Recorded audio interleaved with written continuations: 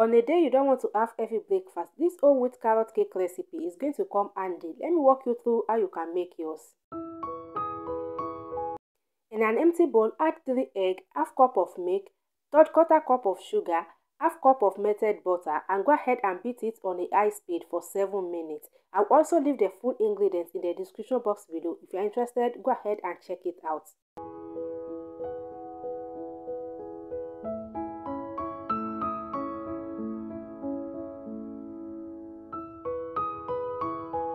Once all the wet ingredients are well combined together, add the wheat flour, a pinch of salt, some nutmeg, some baking powder and some baking soda. Go ahead and mix everything together until they are well combined.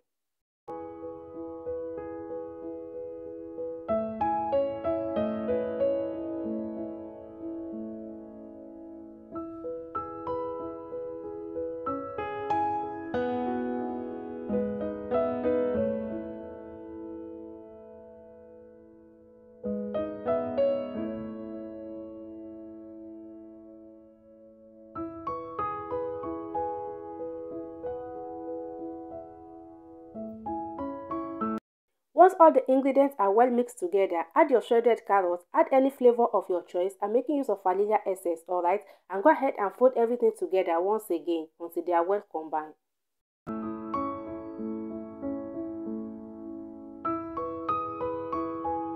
Once all the ingredients are well incorporated, go ahead and transfer it into the baking tray. As I said earlier, the full ingredients will be in the description down below. In case you're interested, go ahead and check it out.